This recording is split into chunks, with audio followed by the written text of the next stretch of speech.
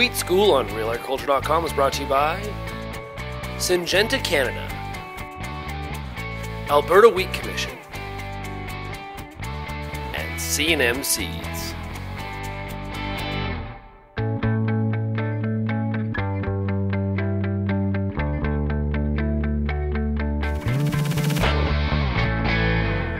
Peter Johnson at Wheat Pete, RealAgriculture.com. We're back in wheat fields and it's awesome, except a ton of rain last week. 3 to 6 inches across the province. That's 1 to 2 months worth of rain in 1 week. Well, Peter, we've had to lose nitrogen. Yeah, I don't think so. I really don't. So 2 ways we lose nitrogen: leaching. Yeah, but if it moves down with the water, when the wheat crop starts to use the water, it'll move back up. So I'm not worried at all about leaching on sands. I think that nitrogen will come back and we'll be fine.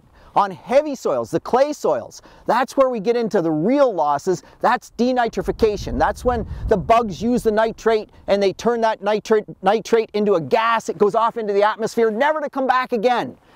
So how does that process happen? Well, bugs in the soil drive it. Bugs in the soil, their rate of how they work is dependent on soil temperature.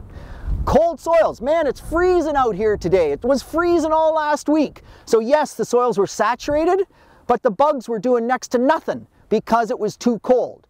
So even though we're losing little bits of nitrogen, we lose little bits, 0.1%, 0.5%. Have we lost 2, 3, maybe 5% of the nitrogen we applied?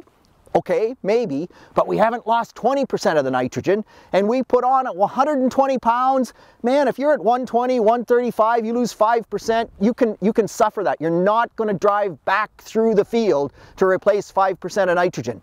On the other hand, if it was 25-degree soil temperature, we'd be losing 5% per day. That totally different scenario. So we've lost maybe 5%, which we could lose in 1 day if we had warm soil that was saturated. If it gets warm, the soil's still saturated, the story will change. As of today, no more nitrogen on the wheat crop. You're good. Leave it alone. Grow great wheat.